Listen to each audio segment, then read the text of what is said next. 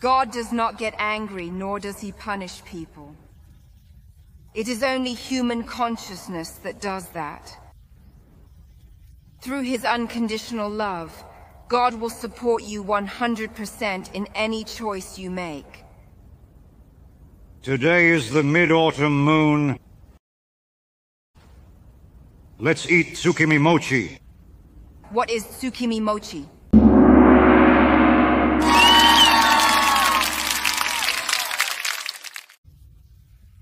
God does not get angry, nor does he punish people. It is only human consciousness that does that.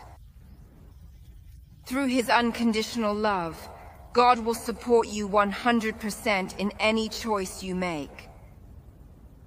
Today is the mid-autumn moon. Let's eat tsukimi mochi. What is tsukimi mochi?